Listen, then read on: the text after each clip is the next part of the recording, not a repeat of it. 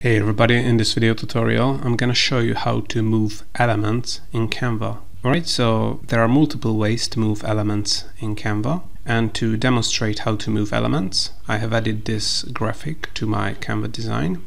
So the most straightforward way to move an element is to select it, and you can drag and drop the selected element where you want on the Canva page, as you can see here.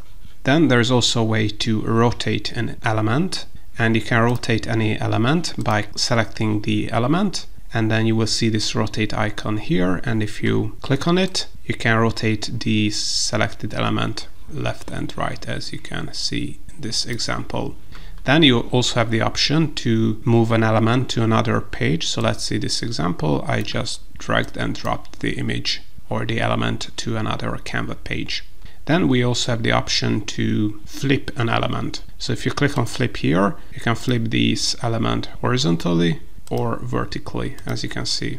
And last but not least, as you can see in this example, this graphics element is above the text we have here. And let's say we want the text to be above the image. What we can do is select the element you want to move back under the text element. All we have to do is select position, and we can click on backward here, and as you can see the image or graphics element has been moved under the text element. So notice how I can move elements in Canva.